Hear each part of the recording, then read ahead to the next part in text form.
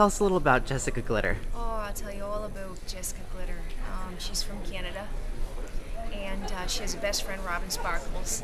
And we've got a really special TV show called Space Teens, where we're fighting crime in space by solving mathematics. How I Met Your Mother, starring Neil Patrick Harris. You were in Rent this summer, Yes. and he was your director. How was he? I was working with It Neil. was amazing, and he's just, gosh darn it, brilliant on the show, How I Met Your Mother, and I'm a huge fan. I want to be Neil when I grow up. I want to be Barney when I grow up, his character. I had such a great time doing Rent, and I was really blessed because it was the first time a lot of people in the industry had seen me act.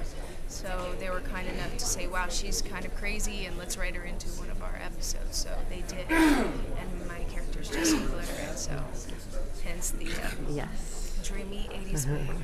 Recent Dancing with the Stars winner. Have you caught any of this season?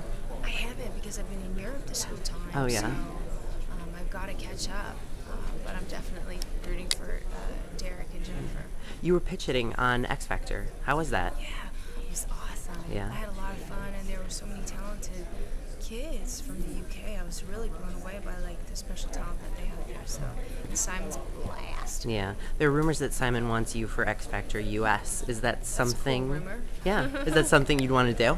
I'm not opposed to it, but my music is like my love, and that's what usually comes first. That's what comes first for me. So, but I definitely wouldn't weigh that option out because it was a lot of fun. It was. I feel like I do a little better job on stage than behind the judges table, but it was fun because I feel like I guess I can empathize with what all the kids are going through. So Yeah.